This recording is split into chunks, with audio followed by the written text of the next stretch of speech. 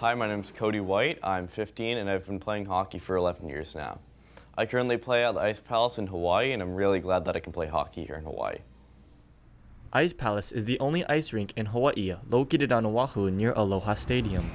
The youth ice hockey program Cody is a part of has been led by his parents since November 2017.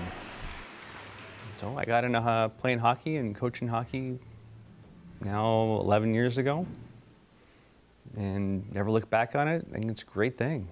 I enjoy it a lot.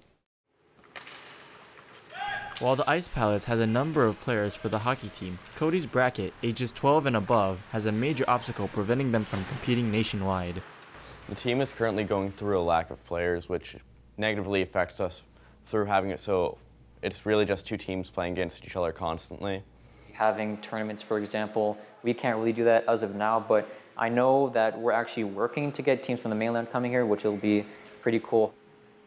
It does have some challenges to it, and because of the disparity of ages and skill levels, we've got kids who are as young as 3 up to 18, and and in that group of kids, we've got kids who have come here and they played elite travel hockey, and we have kids who took it up a week ago. Even though the Ice Palace League has over 100 players, the majority of them are below 11 years of age. Cody's league, ages 12 and above, has about 10 players, which is half the size needed for a full hockey team. We play 4-on-4 now. We used to play 3-on-3, but not 4-on-4, which is much better. And here in Hawaii, it's our hockey ohana, and we work as a big family. So we really don't see challenges. We see opportunities with these kids. It's a way for kids who don't go down the path of sports, of whether it's football or baseball, soccer.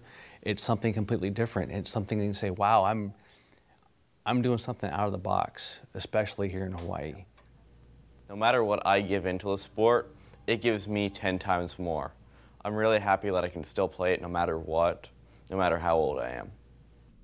The growing success of the ice hockey program in Oahu shows that despite the challenges, there's new opportunities for youth sports in Hawaii.